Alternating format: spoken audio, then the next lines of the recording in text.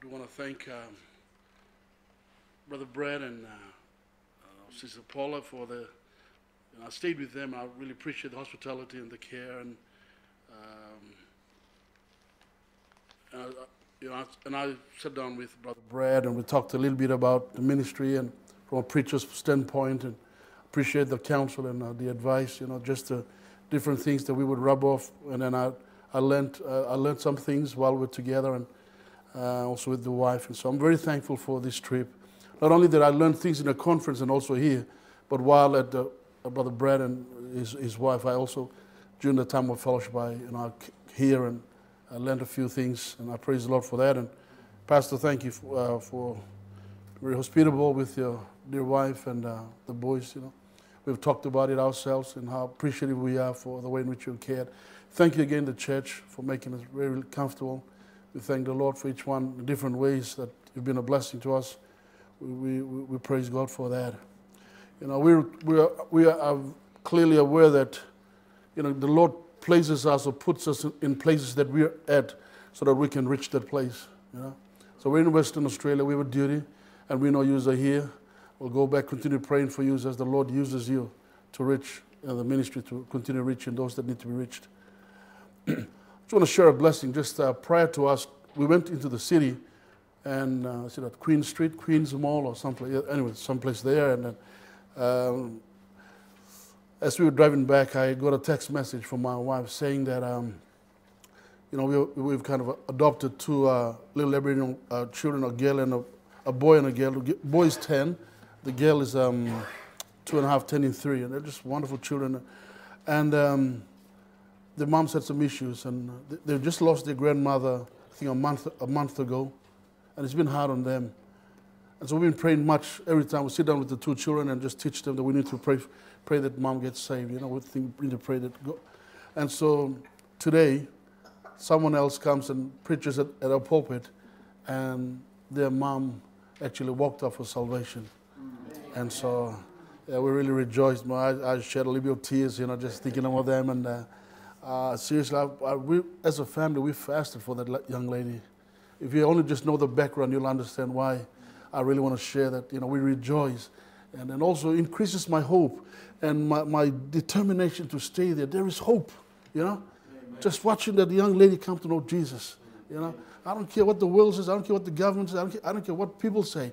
There is hope in Jesus, All the Christians have to be is just be patient and hang in there, and we'll go. So, if you continue to pray for missions and missionaries and the work that's around Australia, well, I want to remind and again encourage you to know that it's worth praying, because we can share blessings like that, and you can enjoy being part of it. If you have your Bibles, please open your Bibles to Isaiah 64.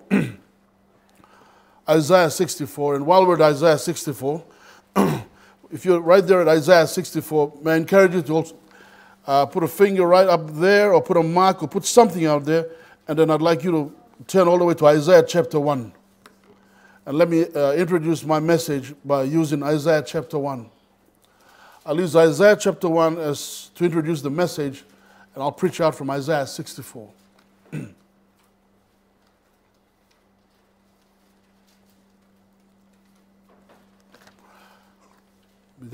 Okay, so if you're Isaiah 61, okay, put a mark there, and then Isaiah 64. Let me just read Isaiah 64.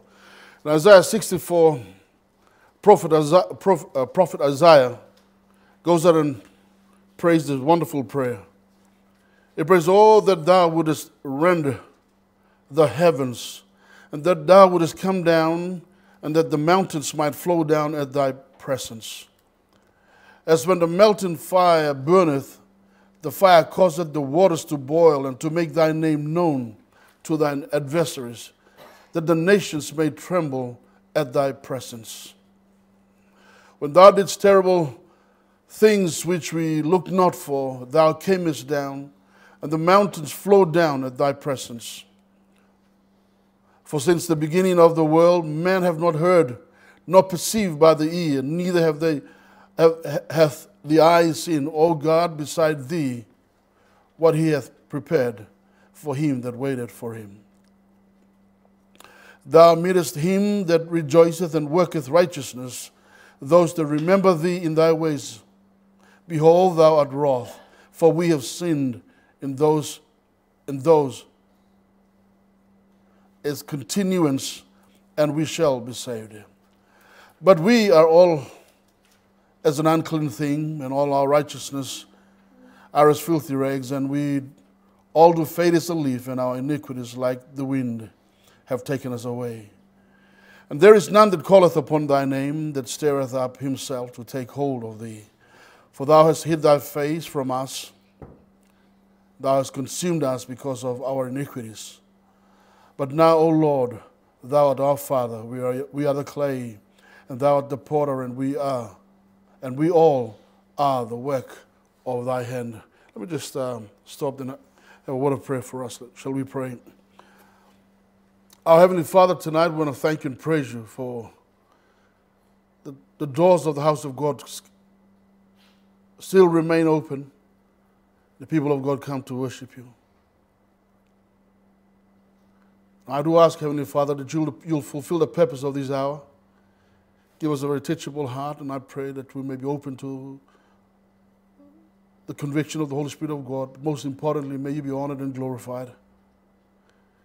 Heavenly Father, I pray, God, that we would learn lessons out from this word. May we be encouraged to keep on keeping on. Help me as I do my very best to preach your word this evening.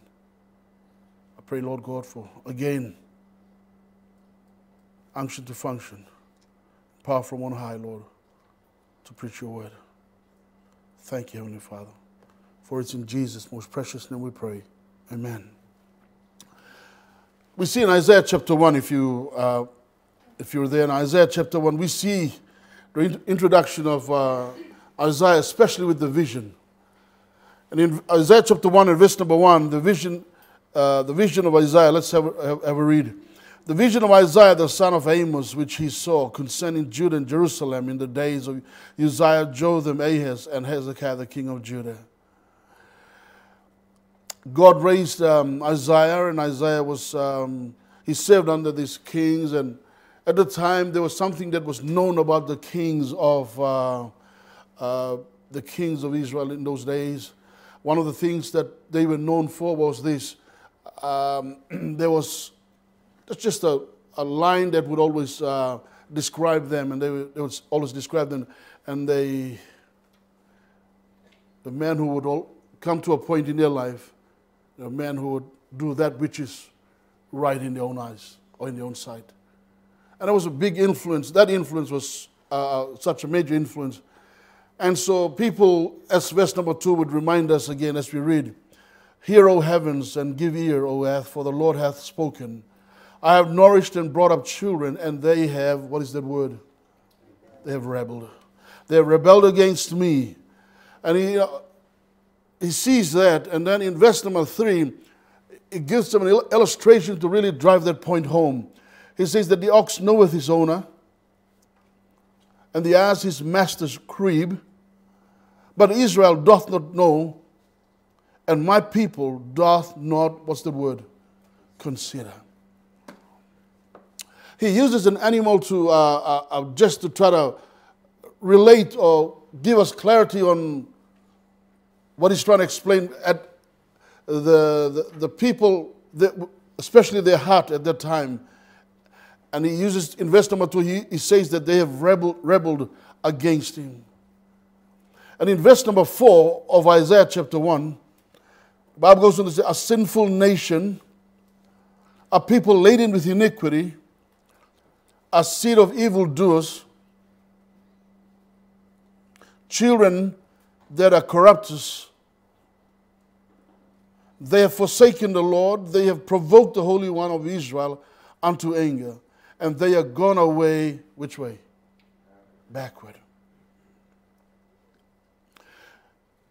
And in verse number 5, the question is asked, "Why should ye be stricken anymore? You will revolt more and more, and the whole head is sick, and the whole heart," was the last word? Faint. We're given a description of a nation that's turned against God. That's just turned away from God. And it's not a nice description of the nation. It's not a nice description of the people. Nobody would want to call their children, you're corrupt. Nobody would like to call people who say that, I love God and I know God. Nobody would want to call them, you know what, you might say that, but really you're just going backward. Nobody would want to be described like that or labeled like that. Nobody would want to be told this, mate, you're sick in the head, you're not serious, you're not true, I can see your heart, there's nothing serious about your life. Nobody wants to be labeled like that. Nobody wants to be even identified with that. But the thing about God's word is this, that it'll actually bring the situation as it is, which now that we see now. And it was in a situation like that the Bible was the vision of Isaiah, and it was not a good vision if you see verse number 1 and the many, many verses that are to follow. Nonetheless, it was a vision that God gave to Isaiah, reminding him that the people might be in this situation, but you are the one that I'm going to use. The people might be in this situation, but you are the one that I'm going to use. This evening, I want to simply title our message, You Are the One, or I Am the One. We are the ones. For God to turn a nation and a family and a community and a society around, of course it will be God, but He will have to work through you and I. He'll have to work through the church. We make up the church. We are the church.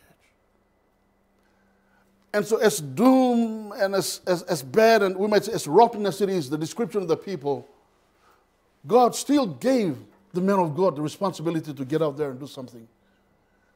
As we look around, I come from a third world country. I come from Papua New Guinea. And I see certain things that happen in Australia and how things are done here and there. Sometimes I wonder, should I be here or should I go back to my country? There are certain practices, certain things that go, and not as if my country is even any better. No, it's worse. Wherever you go, there is sin. Wherever you go, there are people who, as the description of Isaiah chapter 1, you find people like that who fit the description. We're at a time when we see Australia now, that's interesting, We struggle to fill a church up.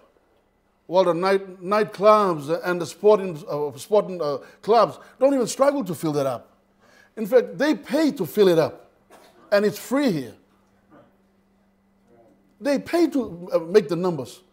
There's no payment to come into church. It's free. But then we ask the question, why? Or maybe the nation has gone darker. Maybe the people this could really describe where you are at and where we're at, and the nation as a whole of Australia. But again, like the title of my message, it'll take you and I. Of course, like Lyndon said, with God, we're a majority. Pastor, is there any hope in the days in which we live now? Can there be a revival? Can we win some more people again? Can the pews and can the seats be filled up again? The answer is yes. The answer is yes. History of revival is this. It never came when everything was going well. It came when people were at the lowest and the deepest and the darkest of sinful life, when God visited them. So people might look around and say, well, Australia has become this type of country and there's no one in the church and people have walked away. And I just heard this week that Australia is the country where the oldest go, young people don't come, little children go, and that's the way they regard. Well, I don't care what people say and how they describe it. A soul is a soul. Without Christ, go to hell. And with Jesus, they go to heaven. And knowing that and understanding that, we ask one question by starting our message. The question is this: then what do we do? What do we do? I'd like us to see how Isaiah prayed. And may that be our prayer. May that be our prayer. Verse number 1, he starts off by saying, oh, that thou wouldest rend the heavens and that thou wouldest come down. The first thing is this. When he prayed, he acknowledged very clearly, we cannot do it without you. That's the first acknowledgement. We cannot do the work of God without you. And he goes on to say, oh, that thou wouldest rend the heavens and that thou wouldest, what are the next two words? Come down. Thou wouldest come down. It's an acknowledgement that God, we try to do it our way. And when we do it our way, We sometimes do it wholeheartedly, but there are times that we don't do it wholeheartedly. And there are times where we don't know whether we should or we should not. There are times that we want to do it, but we do it with doubts, you know. We do it with maybe no belief or no faith in that. God help us. I really believe one of the issues that we're facing now is this. Men are getting used to do the work of God without God. We are now conditioning ourselves to accept that where we are is the way to go. We're now beginning to accept the fact that, well, this is who we are, this is what we are. Folks, I am a firm believer when a man works with God. I don't care what the situation is, what the place is like. God's far more powerful than a dark, dark, dark situation. God is able to save. And I think about myself. I'm a son of an alcoholic. I watch my dad drink. The only time he doesn't drink was only on Sunday morning because we'd go to church, make God happy. And then right after lunchtime, he was back in the pubs again, clubs again. Well, one day I was in a Bible college and I picked up a phone call. And Brother Ken, a guy who mentored me, got up and said, Pastor. He said, Brother Dal, I said, yes. He said, I just led your father to know the Lord Jesus Christ as your personal Savior. Folks, how many guest speakers had come and speak at that place? Men have come and preached and preached and preached. We waited. And you know, sometimes the longer you wait, the more you begin to convince yourself, I don't think there's any more hope. And then we take them off the prayer list. And then we really forget to pray about them. All of a sudden we hear that, oh, it's saved. And that's not because you prayed, because someone hung on to God and continued to trust God. If we all can just hang on to God and trust God, well, what a difference it will make. It is proven throughout the scriptures that it's God that makes all the difference. But He will need to work with us. And it is our responsibility to get, oh God, look up to the heavens and say, oh God, we cannot do it without you. Oh God. You know, in the yesteryears, it was the little groups, 5 ladies, a country church of about 10, 15 people who would get onto the altar and just continue to pray and pray and pray. And history has proven it time and time again. When just the 5 or 10 people would hang on to God and pray and call, God used just a simple preacher to turn nations around to God. The fact that we don't come and pray that long or commit ourselves and spend the time in quality prayer is a sure sign that we want to do the work without God. We've got to find our face flat on the altars. We've got to find ourselves broken before God. We've got to find ourselves down there and praying and pleading before God. God, I cannot do it on my own. We're nothing, God. It's hard. We knock on doors and no one seems to be inviting us. We're discouraged. We're disappointed. You know, we just can't go any further again, God. Folks, let me remind you again, in God we can do it. It's not because of us. But the only one can make himself available and believe that God come down. Run to heaven, please. Whatever is holding you back, let loose. Come down. It's a lovely expression of a man saying that I cannot go without you. I cannot go without you. I knew I was preaching the message.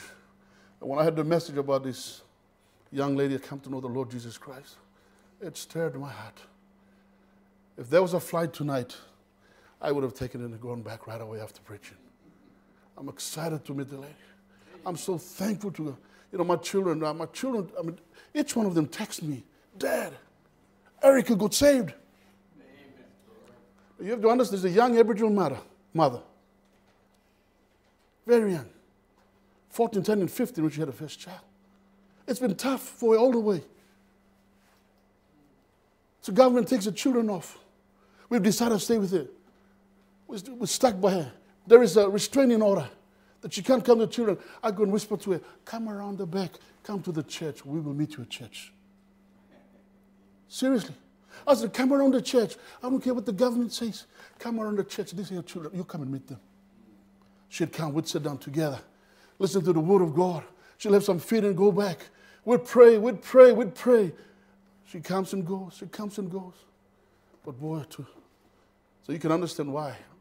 When while she was drying, you know, it's just typical of black fellows, you know, I knew there was a lady on the side of my tears again, and I just tried to hide it, you know, and just doing this, you know. But the joy I just couldn't contain. Just knowing that Seriously, it looked impossible. If you knew her life, you would say it's impossible.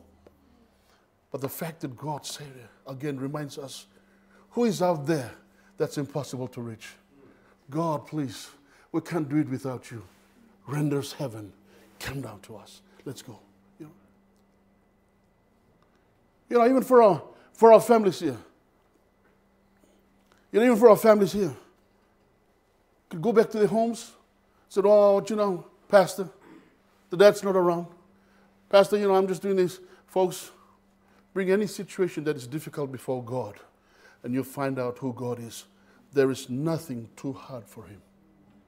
What men might think that is impossible, with God, all things are possible. Folks, know the God that we serve. And so Isaiah said, God, render us heaven and come down. And he said, I know your presence will make a difference. He goes on to explain that thy presence, in verse number 2, as when the melting fire burneth, and the fire causeth the waters to boil, and to make thy name known to thine adversaries. He said, what's the first thing? The first thing is this: oh God, come down. We cannot do it. We can't do it without you. We need you. Secondly, what is it that we need? Remember, when he comes down, it has got nothing to do with you having a big name, me having a big name, or us having a big name. Oh, look at our church. Look at Fellowship Baptist. We become big. No, it's got nothing to do with us, but it's got to do with this.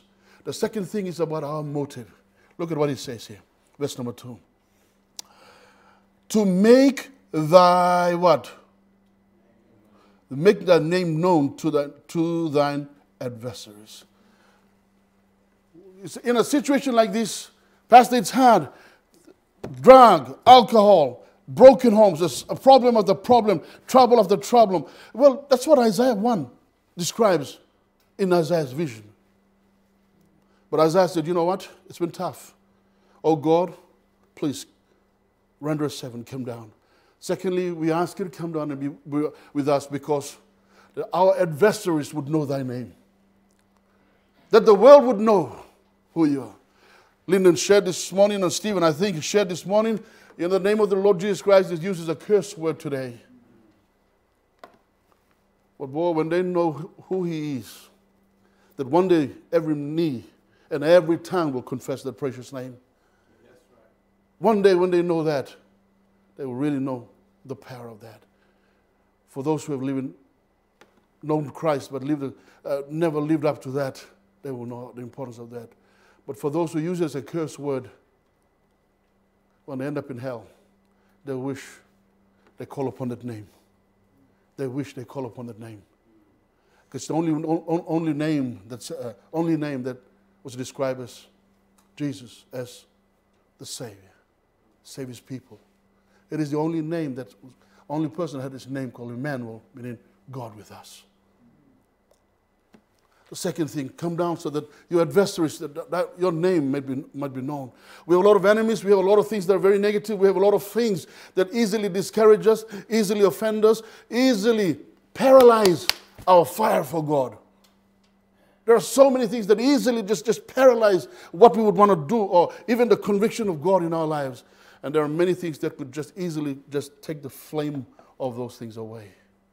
Our fresh desire to go on for him.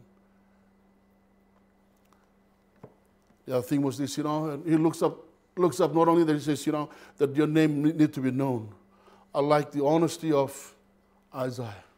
I know many times this verse has been used to describe the unsaved position, and which it does. But watch the way Isaiah uses it. Have a look at verse number 5. Thou meetest him that rejoiceth and worketh righteousness, those that remember thee in the ways. Behold, thou art wroth for, what's that word now? We, very inclusive, Isaiah puts himself in there. Isaiah said, for we have sinned in those is continuance, and we shall be saved. And he goes into verse number 6, he says, but we are all as an unclean thing, and all our righteousness are as what?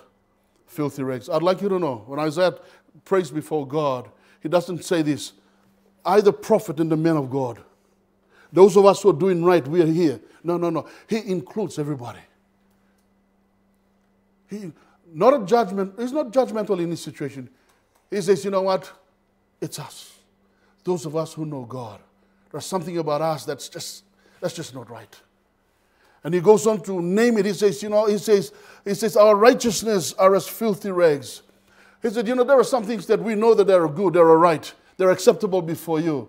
But dear Lord, before you, it might be a right practice and an honorable practice.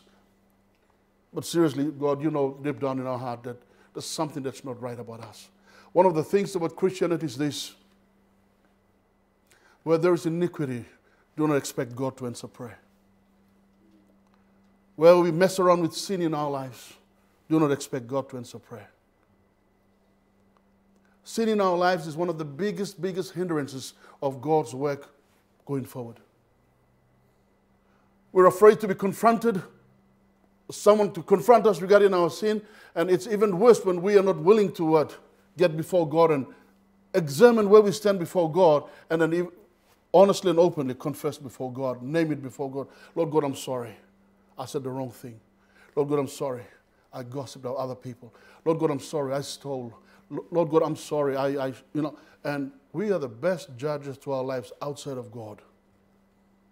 People can pray on our behalf, but it is best for us to pray before God, especially when we want to get ourselves right with God. And I really believe that's what's lacking today. We're not willing to be transparent before God. I praise God and thank God for those who are transparent and who really want to do what's right. But you know what? The rest have to jump onto that. A church full of hypocrisy is not going to, it's not a good witness. We can stand up. We can make a difference. There's nothing perfect about us. There's nothing sweet and smooth about us. But there's one thing called confession, and you get forgiveness from God. And that's a wonderful thing, because it's God who actually cleanses us. And it's God who actually purifies us. It's actually God who sets us aside. And he goes on to describe it by saying that our righteousness are as filthy rags, and we do all fade as a leaf, and our iniquities are like the wind. And they have what? Taken us away. What have they taken us away from? There are many things that sin has taken us away from. And I always say these three important things that sin takes us away from. One is our prayer life. The second is our Bible reading. And third is this: it takes us away from church. Folks, I'm a firm believer of the local church. I'm a firm believer of the local church. I'm a firm believer that if you're a child of God and if you're a Christian, you should be always in the house of God. I'm a firm believer of that. Why is that? Folks, I don't understand why people would slave for the world 6 days, 7 days, and wouldn't even find the time to be in church. They will never give an excuse to the boss for not being there, but they'll find an excuse not to be in the house of God. There are many things that come in the way, and they cause us to be like the leaf. They cause our fire, our desire, our love, and everything about God. It just causes it to kind of fade away. And it becomes like a leaf. It just flies away. People say, oh, I'm so sorry that person really, did you hear they backslid? And folks, backslid that was not the first day that the person backslid from God. We just heard it now, but it took place some weeks back, some months back. Sin has a way of causing us to just go from green to yellow, like a leaf, from green to yellow to what? Brown, and before you know it, it's gone. What do we see here now? We see the transparency and honesty of the man of God. And I like the way he says it. He doesn't isolate himself to make himself look righteous. He says, we're all in it. Together we'll go before God. And I praise God and I thank God for that. And that's what makes Christianity different. We can all get together as brothers and sisters. Wherever we are spiritually, we can stand by each other, shoulder by shoulder, and we can really pray for one another. We can share our prayer points with each other. We can share our prayer needs with each other. We can put the list of the unsaved people or the situation that we're going through. The one thing I'm thankful about Christianity is this: we can share that with each other, and then together we can take it to the throne of God.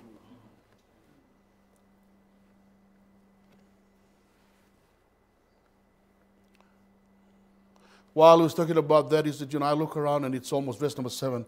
And there is none that calleth upon thy name, that stirreth up himself to take hold of thee, for thou hast hid thy face from us and hast consumed us because of our, iniquities. I like the way he says it, and I praise God and thank God. Isaiah says this: God, I'm sorry. He said, I'm sorry, God. He said, yes, that's right. Something has died. We're no longer calling on you like the way we would love to call on you. You know, I praise God and thank God that this morning before church we had to get together and pray. It's a lovely thing. Make an effort, be always part of the prayer meeting. It's a wonderful thing. Our church is not special, but I just want to share a word of testimony on that. I really try to encourage all our folks to come half an hour before the church. We're asked to get right with the Lord, asked to pray and really commit the service into the hands of the Lord. I even go one step. I even say this: if you're going to lead song or play the piano or be involved in the ministry in that way, I even tell them, you know, if you can't be a prayer meeting, prayer before meeting, you know, just sit aside. It's not about your talent. It's about being serious with God. It's about being serious with God. Come to, you know, you might have had a rough week, whatever it is. We're talking about people. We're talking about being a lighthouse. We're talking about being the salt of this earth, reaching the people. Because you know what? Jesus made a tough statement. He said, if the salt loses its what? You know what? He said it very simple. What did he say? It is what? It's useless. And we don't want to be that. We don't want to be that. That's why we want to come on the altar and just go down on our knees and together with other fellow brothers and sisters, and we cry unto God and God, you know, we want your presence in the midst. We want nothing to hinder you. Forgive us of our sins. We want the Spirit of God to move. There will be people coming into the church. There are people who have prayed and prayed and prayed. There are families that are hurting so much. God, they'll be walking into the church. Could you please do something special for them? Well, we're living in a day and age where people no longer want to call on God in that way anymore now. They'll be so busy in life, just come open the car, walk in, and that's it, and go back. Say, God, I've done your favor and I'm gone. God, help us. Let's not be that type of Christians. Amen? When the change takes place in our lives personally, it's contagious, affects our family and our church, folks, be rest assured. No matter how dark it is, God moves. God moves. He goes on to say that, and I would like to close with a wonderful and a positive way he ended it up, especially verse number 8. It says, but now, O Lord, thou art our Father, and we are the clay, and thou art potter, and we all are the work of thy what? Praise God and thank God. Folks, let me say this now. None of us are perfect. I repeat myself again. None of us can get up and say, you know, well, I'm above you. No. We're all just equal at the foot of the cross. You know, we're all equal. We got saved by the blood. No one had more blood, less blood, or special Jesus. No. We just all came the way of the Word of God. And heaven is ours. Praise God for Jesus, our Savior. Praise God and thank God for that. But when it comes to molding and shaping, that's a different thing. When it comes to molding and shaping, that's a different thing. You know, I can put a piece of clay over there. But if the potter is not invited, if the potter is not invited to touch that clay out there, the clay will remain like that. Because what will a clay do? You can get so much clay, the best clay, whatever. You put it there, it's useless. It needs the touch of the potter. Isaiah in the end looks up to God and says, oh Lord, I thank God for our relationship, and our relationship is all about what? The potter and the clay. Meaning this, the clay is helpless. The clay cannot shape and define himself. The clay needs the potter. And the potter, one of the things that I like about potter, I lived in a place called Medellin for about 13 years, pastoring the church there. One of the things that is known about this province, Medellin, is that they were known for their clay pots. They were known for their clay pots. And they made a lot of money out of that. As you know, there was a little village or just a few villages up there, and the tourists would come and they would watch them just like that. You know, pick it up out here, crush them, make them soft in the fire out, warm it up in their flame. And it was an interesting thing. We asked, why do you have to go through all the process, all of that? And he says, you know, you see all these potters? He said, you know, the thing about them, they will never be ready. They will never be ready. The clay is never ready up until they do feel it around and know that there is no anything that is hard that's in there. It needs to all melt away. It needs to go really, really soft. It needs to go softer and very, very soft. And then put them on again. He says he fills them. And they know when to start shaping it. When to start shaping it. But in the meantime, the clay doesn't say anything. The clay doesn't get up and tell the potter, excuse me, I don't like this shape. Excuse me, I don't like this color. Excuse me, I don't like the way you're handling me. No, the clay does not say anything. But when the potter is done, the clay attracts. When the potter is done, the vessel reflects the potter. When the vessel is finished, it reflects the potter. We're the same. Going down from verse number 1 all the way to 8, and we could all go all the way down to verse number 12, but let me just stop here by just saying this. God is in the business of shaping you and I. If you and I can just honestly, as from verse number 1 all the way down and see ourselves where we are, and we just put ourselves before God and lay ourselves on the altar before God, you know what? God is the one that molds us far more better. Whether it be marriage, whether it be our personal lives, whether it be our children, whether it be our choices, whatever it is, God is in the business of shaping us. And I'd rather be shaped by God than anybody or anything or myself. Than myself. So he looks up in close and says, you know, God, when you come down, certain things will be easier. Certain things will be easier. What will be easier? You know, being in the presence of God, the first thing that you realize is this: God's holiness will convict and demand that let's get right with Him. That's the first thing. If you're not a person that reads the Bible, you'd want to read the Bible now. The person that doesn't pray, you want to start praying now. You wouldn't see the unsaved. You saw the unsaved people, and it wouldn't move your heart. You didn't see it as necessary to tell them about Jesus. Well, let God. Let His presence have a fresh visit on you, and you watch what happens to your life. We all have known this thing called, 3 months, the first month, second month, and the third month of our Christian life. You remember that experience? When you got saved the first day? You remember that first week and the first month? And the second month and the third month? Boy, the world died. Your favorite thing, your best friend, you name it, all those things just died. People attracted you, people pulled you, people forced you, and even the family got up and said, what's wrong with you? You're not the same, you know? God help us. That was because we had a fresh visit from God. And a first experience of the Holy Spirit of God residing in us. And boy, His presence just, first thing that reminded us was, wake up to your sin. Got it right with Him. Then we realized that we can't go on living our life with Him. God help me, go on. And then in closing, we know that every day of our life, He molds us. He molds us. He molds us. My question in closing is this: what is it that's in your life that truly God needs to shape? That truly God needs to do something about? What is it that's in my life? Same as we together. I pray may we come to God the way He wants us to come. And let's allow God to touch our lives, stir our life to be what He wants us to be. I promise and I assure you, the excuses and the things that are holding you down will fly away like the dead leaf. Will fly away like the dead leaf. Shall we pray? Father, once again, thank You for the privilege, the opportunity to preach and to be able to serve You. Thank You for the precious souls that are here to listen to Your word. Again, I pray, Heavenly Father, our surroundings might be very demoralizing, discouraging, disheartening, yet we know as the clay is in the hands of the potter, we know there is room for shaping. Father, as vessels we come before You, Lord, use us. But we want to be shaped in the way that You want us to be, and use us the way You want to be used, Lord. Us to be used.